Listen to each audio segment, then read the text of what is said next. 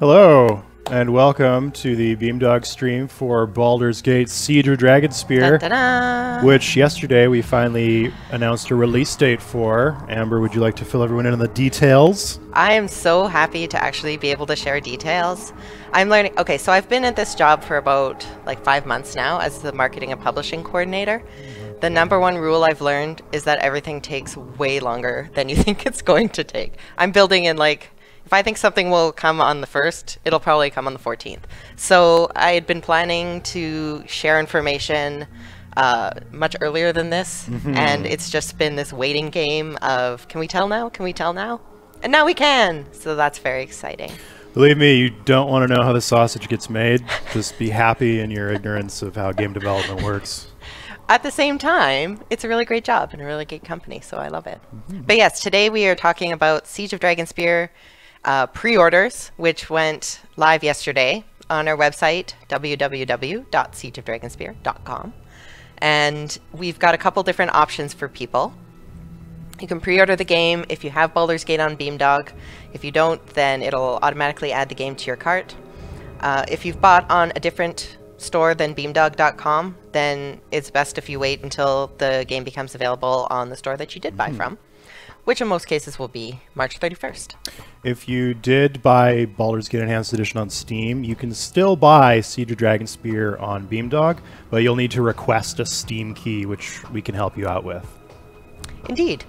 And we also have a collector's edition. This is very big news. This is the big news. Yes. This is it. So we haven't leaked anything about the collector's edition, except Trent made some like cryptic tweets, I think.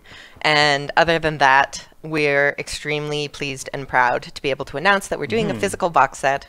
It's going to be a collector's edition. You should see it up on your screen right now.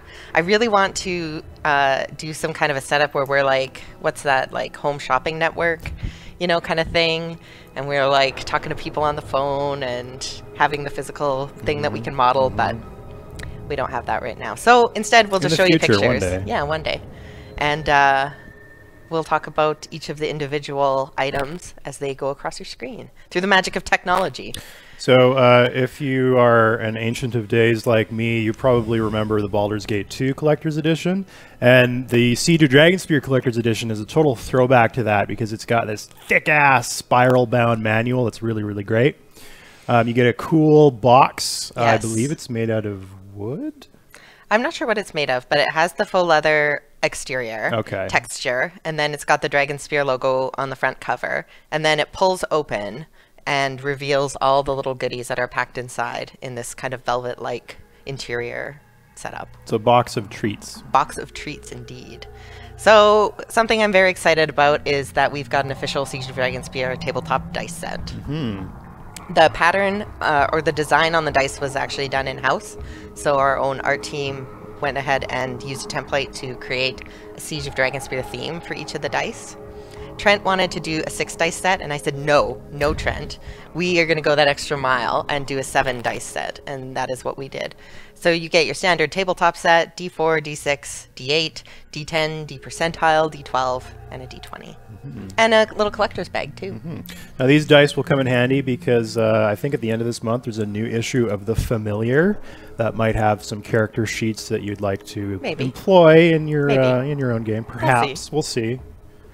But yeah, the familiar that comes out at the end of the month, by the way, is all Siege of Dragonspear content. So if you don't have it yet, it's free on iOS and Android. Definitely check it out. And you can also read The Familiar on our website, thefamiliar.beamdog.com. Yeah.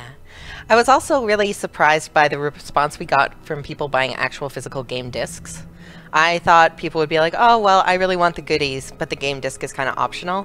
Instead, on the forums, we've had a really big response of people being excited that they're going to get a physical game disc in the DVD case, a 2 CD set of the Baldur's Gate Enhanced Edition, and Siege of Dragonspear soundtracks. And inside the front cover of the DVD case is a little card that's kind of a throwback to, you remember those user interface cards you got? Oh yeah. Like a shortcuts card, and it has, you put it right in front of your keyboard and it's like F12 magic missile. Exactly. That's what this card was inspired by. And so yeah, and those all the content that you get on discs you'll also get a digital copy of. The soundtracks are in MP3 and FLAC format. Yeah. Which I had never heard of, but apparently it's a really big thing. And the game that comes on the DVD is DRM free, so you can take that sucker and install it anywhere. We're very, very happy to be able to offer that. Another thing you're going to get with the Collector's Edition is this super awesome field report by one of the characters in Siege of Dragonspear named Bence Duncan. And on the field reports, this cool sort of faux leather booklet, and on it is this metallic coin that you can take out and try and pawn off to people at stores. It's really, really cool, though. Actually, Phil, I just happen to have one of the coins. One of the coins here that you can look at in your tiny, tiny screen. But like, look how heavy it is. It's like really heavy. I can tell how heavy it is. Yeah. It's definitely heavy. Solid metal. It's got the ball skull on one side. It's got the Dragonspear medallion on the other side. This is definitely a substantial piece of memorabilia. If you're be happy to have. If you're a big Pog player, this is the slammer that you want. You're not going to find this anywhere else but in the Collector's Edition, so... Yep, definitely nowhere else. Your slam on. I'm just going to put this away right now, since that's the only way you can get it, is in the Collector's Edition. Or you can rob us, but please don't. We had some questions already about the Collector's Edition. Do you have to pre-order it to get all these items, or can you get them later? At the moment, you do have to pre-order the Collector's Edition. We don't have any plans or actual ability to sell these collector's items individually, so you'll have to pre-order it. Although, the digital copies of the soundtrack and the game that you get when you order the Collector's Edition will drop on March 31st with the rest of the orders. You're gonna get You'll have to wait a few months later for the actual physical product to ship. We're estimating around June right now. And of course, we'll be sending out emails and stuff to pre-order people when the factory is ready. We'll speed it up if we can, but production being what it is, it takes a long time to produce Collector's Editions. So you get the awesome field report, which sort of details a lot of the stuff that's happening north of Baldur's Gate regarding this massive crusade that's running around and causing trouble. And that's a lot of fun. It's full of illustrations, and it's an in-universe book. And in addition to that, you get a sweet cloth map of the Sword Coast from around Dragonspear down to the Cloud Peaks, I believe. This is basically a replica or an inspired by the world map from Siege of Dragonspear. So you might not see some locations that you remember from Baldur's Gate 1 because this map is specific to the Dragonspear timeline or storyline. Somebody asked, will there be a retail version of Dragonspear, just the regular edition in stores? We'd like to do that, but we still don't have any plans regarding that yet. And I think Scott P480 asked how limited is the Collector's Edition. So... are we ready to say exactly how many? I don't think we're ready to say exactly how many. We're not going to say how many, but it is very limited, and we are selling them at what I feel is an astonishing rate. I don't really know a lot about the economics of selling collector's editions, but I'm kind of bowled over by the response to this thing. I had no idea people loved collector's editions this much. I'm very, very excited about how popular the CEs have been. I don't think there's a chance we're going to sell it this weekend, so you can breathe easy if you need to wait a few days, but don't wait too long. For anybody just joining us, again, the release date for Siege of Dragonspear will be March 31st. So this month, it's coming up real quick. And that's for the Windows Mac version on Beamdog.com, Windows Mac and Linux on Steam on March 31st. And then our tablet versions will drop later as we're able to test and release them. And as well, back to the collector's edition, you of course get this really thick, really cool spiral-bound manual that's got a bunch of updated information about the games. This teaches you everything from the base mechanics of D&D to specifically how to play Infinity Engine games. So it's a lot of fun. It's one of those things that you sit on your toilet and read when you're not playing the game. So I would love this cover art so much. The direction we gave the art department was to evoke some of the old 2nd edition D&D manual covers that had like a big cool fight scene with like an interesting monster. We didn't give any details beyond that, just let their imaginations run wild. I don't know if you heard this, Phil, but one of the artists had a nightmare that our collector's edition couldn't go to sell because our partners said that the Adventurer's Guide cover would look better with Kylo Ren on it from the new Star Wars movie. And I was like, well, that's not wrong, but at the same time, probably. You know what? No, I agree. Let's push this whole thing back. Let's re-engineer this. No, we're not going to do that. No. What else do you get, Alex? Next slide, please. No. You also get a pendant. It's a little metallic dragon head that you can hang around your neck. I don't believe we have a picture of it, but in the if you go back to the packet or the picture of the entire package, you can see everything in the box. This video will go up on YouTube after we finish airing today. So usually it takes us a couple days to just, we go through and make sure the audio is nice and everything like that. And then it'll go up on our YouTube channel. So if you want to go back and see any of these amazing elements for the collector's edition, you can. If you point your earballs to the screen there, between the map and the manual, you can see a little shot of the cool pendant that you get. And it's a dragon head in sort of a bronzy gold color.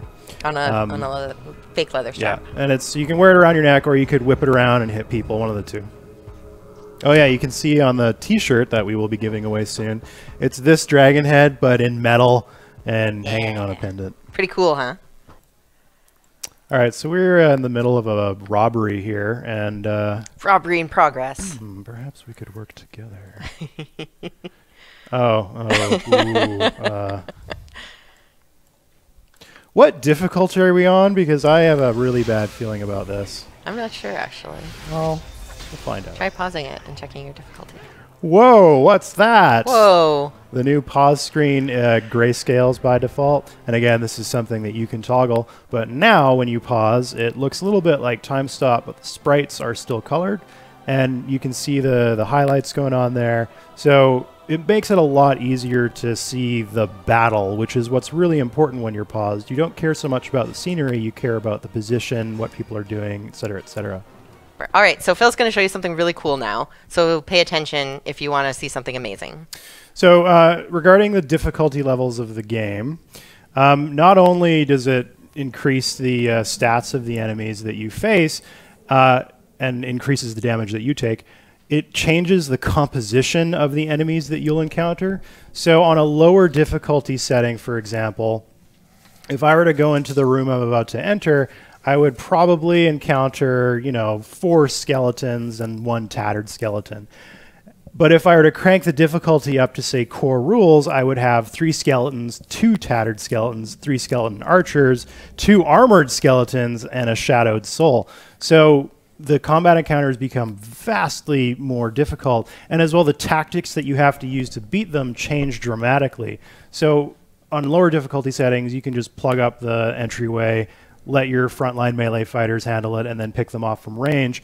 But at higher difficulty levels, the enemies will not only have different composition, but they'll also use different strategies against you. They're going to target your mages and clerics in the back. They're going to go after the guys that are supporting the melee fighters. Lightly armored foes, as opposed to ones in heavy plate mail.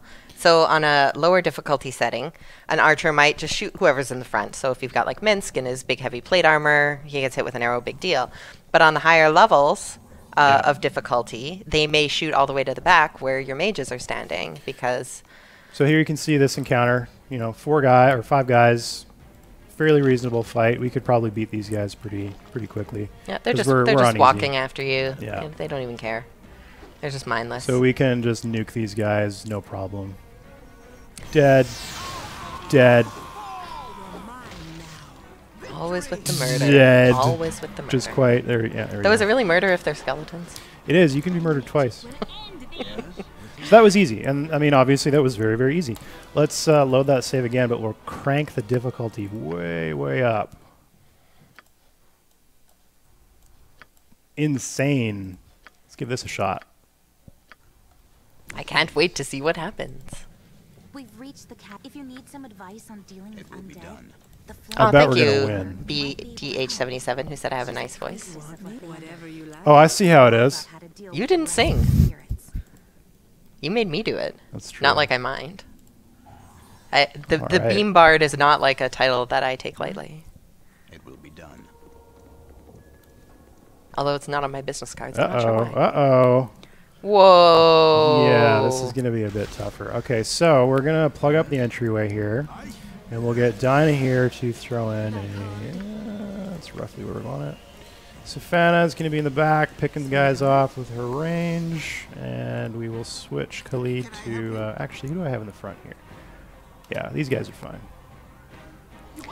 And another thing here is not only do we have a different composition, so Phil mentioned, you know, we've got more archers, we've got these big bladed skeletons and so forth, but we've got the shadowed spirits that can heal, so they're healing their own side while you're fighting them.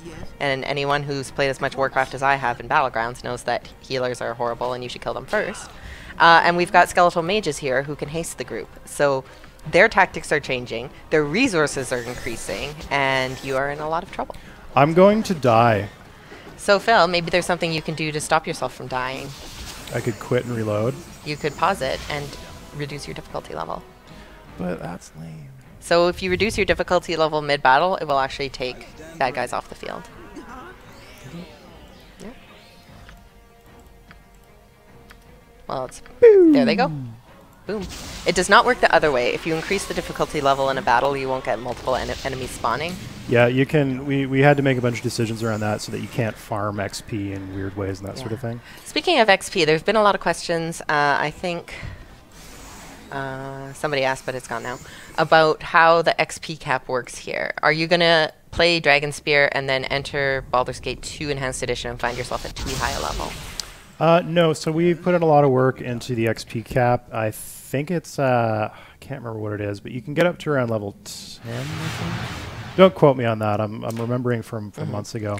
But basically, the cap is slightly higher. And BG2 actually scales properly anyways. So if you start Arenicus's dungeon 1 or 2 levels higher than you would normally be, you're not actually going to notice that much of a gameplay difference because the game will react properly to that. We've done a lot of testing, and it works out fine, honestly. So it doesn't seem like it's an issue. That was 00Zim00 who asked that. Thanks for participating in our chat. So that was an example of how battles can change. Now that was just a very straightforward fight with a bunch of undead creatures. They're pretty dumb, you know, they don't do a lot of stuff.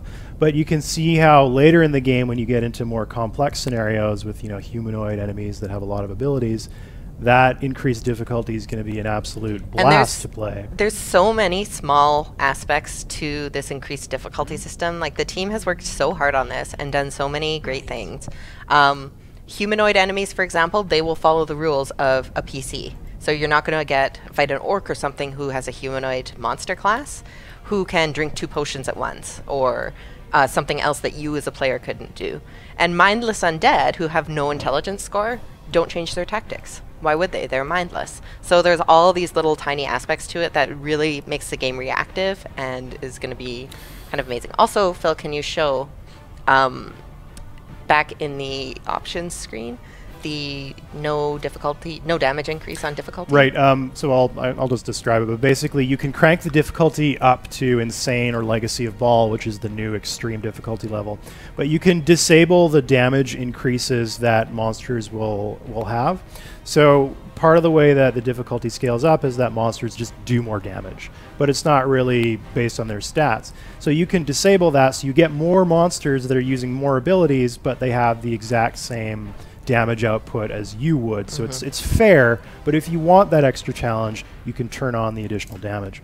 Like almost all of the options that we've created, it's toggleable, so you can change it on or off. Another really, really cool feature that's in Siege of Dragonspear is the customizable AI scripts. So if you recall from the original games, you could give any of your companions a little AI script that they would follow, but it was pretty much just a paragraph of text that vaguely described what they did, and it was kind of monolithic, right? And we left them there for people who like them. If you enjoy these scripts, you can still use them. But the new feature we have is the ability to individually control behaviors. So I have Safana here, and I can customize her AI so that she will attack enemies, but she prefers ranged weapons. She won't use items, but she will use special abilities, and so on and so on. So it's incredibly powerful, and you can customize characters in really, really cool ways. We're really, really happy about this. Going back to this map screen here, we were, as Amber was saying, we had a lot of debate about this, and there's still some work to go in, but the new map screen zooms out to show you what you're looking at.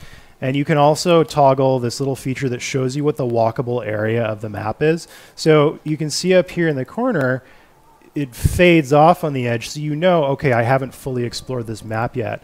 And that's an issue that the Baldur's Gate games have always had, which is it's often very difficult to see where can I actually go, what part of the map is actually something important. And with the ground highlight, it makes it trivially easy to see.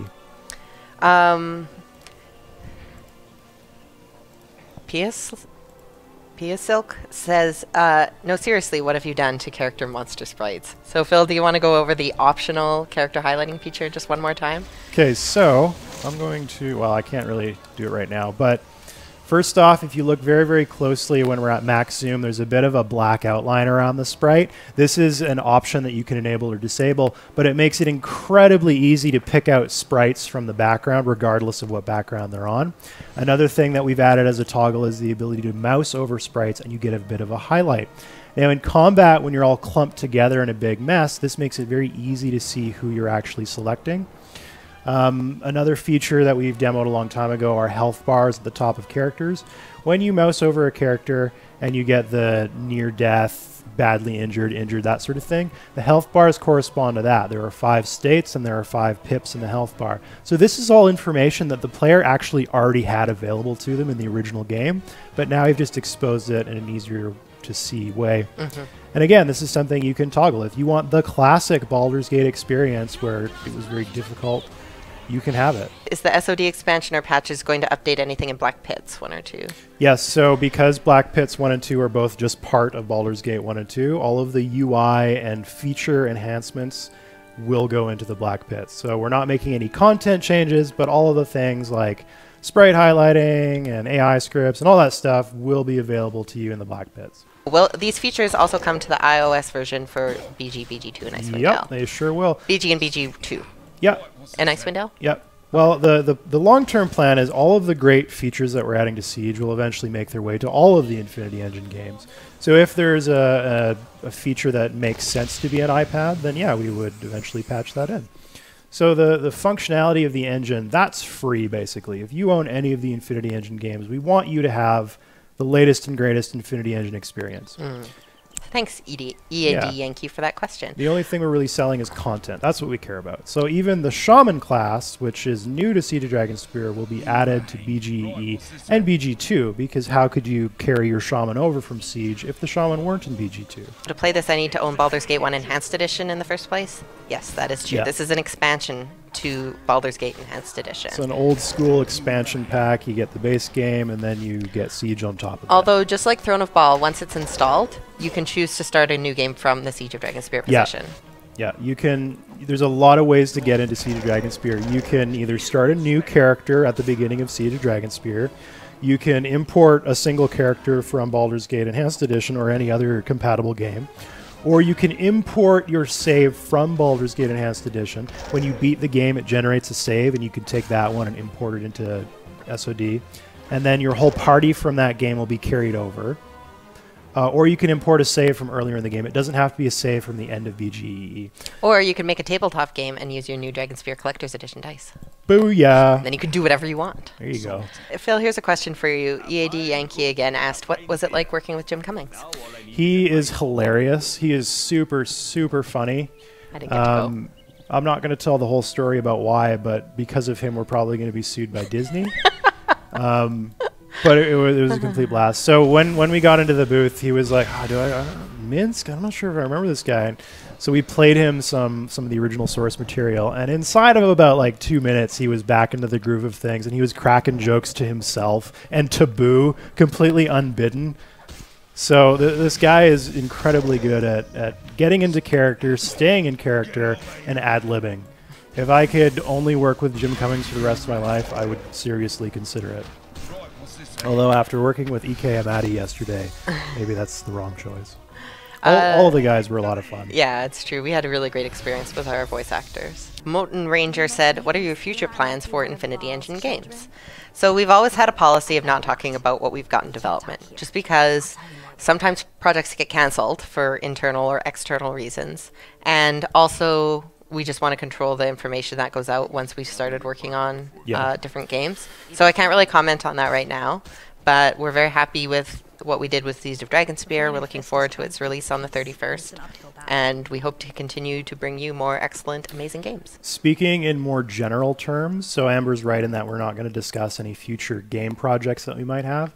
But in general, our plan for the Infinity Engine is to make sure that every single game has a consistent feature set where it makes sense. So if Baldur's Gate has something and it makes sense for it to be an Icewind Dale, it should be an Icewind Dale. And our overall goal is to leave the Infinity Engine games in an excellent state before we move on to do something else in the future. So if we ever were to move on to a new engine, we would be leaving the Infinity Engine in a very, very excellent condition that you'd be able to enjoy for the next 20 years. Thanks for clearing that up, Phil. That's nice. Makes us feel like, you know, we're really taking care of this game system. I mean, we're still patching a game that's 20 years old. So that's true. How many companies can say that? When was the last time you saw a new patch for Quake 1? As well, we're probably going to be doing a stream of Baldur's Gate Enhanced Edition because we have an upcoming patch, the one that's going to enable achievements. And in that patch, a lot of the features of Siege of Dragonspear are going to be released. So before Siege is out, you will have an updated version of BGE that has a bunch of these features. So follow us on Facebook and Twitter. All right. Somebody requested last time that we mentioned the Baldur's Gate subreddit, which is actually fairly popular. Oh, so yeah, that is. It's really good. .com/r/BaldursGate. There's a very active community of Baldur's Gate fans, and they have a lot of fun discussions about builds and that sort of thing.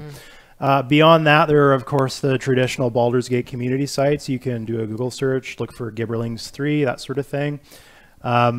Huge communities. These guys have been playing the game for 20 years now. They know it inside and out. They've modded stuff to hell and back. They love the game. We love them. So if you love Baldur's Gate and you want to keep it alive, join these communities. They're still very active. There's a lot of stuff going on. And after the release of Siege of Dragonspear, it's only going to get bigger. So this is the perfect time to get involved with the Baldur's Gate community. We really appreciate you joining us. We really appreciate all the support that you've shown us. Yeah. And yeah, thanks for being part of our stream today. We'll keep future stream dates posted on the Beamblog and on Facebook and Twitter. Yep. And check us out on the forums, and we'll see you next time. Bye. Thanks for joining.